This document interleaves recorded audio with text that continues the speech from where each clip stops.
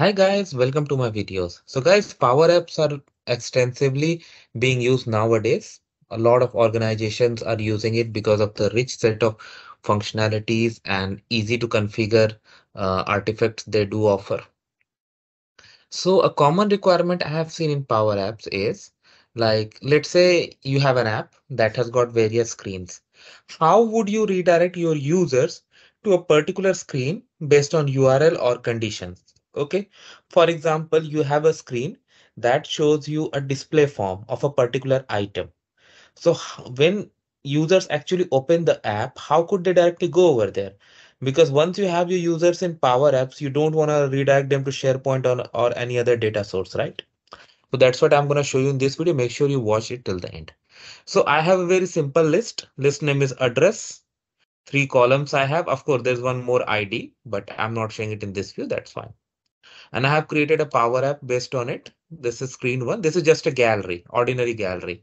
ID and those three fields, and this is an icon. And it takes you to second screen where you see the data. Okay.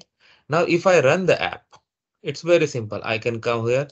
I can, if I want to see it in details, I can go, I can add additional fields, whatever. But what if you want users to come directly to this screen?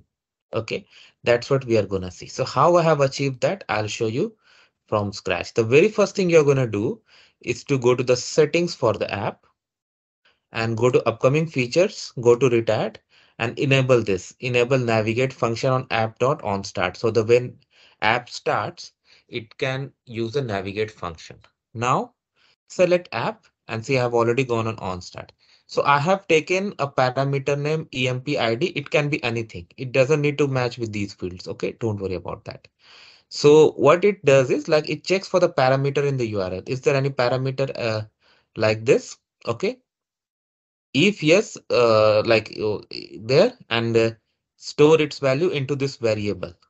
Now it is checking if the variable is blank or not. Because if the variable is blank, that means it's not a redirect request. It's a simple app opening request. So it will go to screen one, the first screen. But if it has a variable, what it does is that it is again, like this is my data source. Okay. It is going to the data source, filtering it will like it is doing the lookup and that particular record where ID matches with this parameter, it is storing it in this variable and then navigating to screen 2. Okay, fine. Now, in order to make it work, what I have done, see this. This sign takes you to screen 2, but before it goes to screen 2, what it does that the selected item you have in this gallery, it is storing it in the variable var record.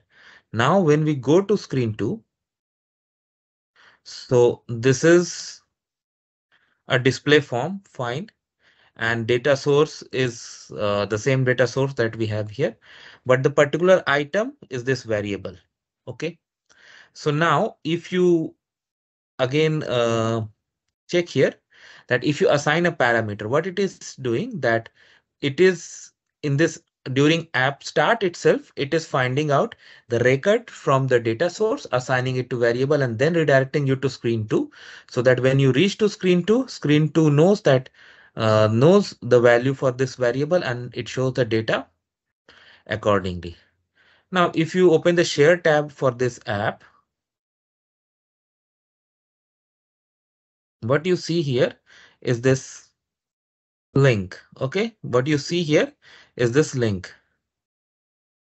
In this link, as you can see, in this, you see there is links. What I'm going to do, I'm going to copy this link and here I'm going to put ampersand EMP ID. I'll use the same sequence equal to, and I will put a parameter.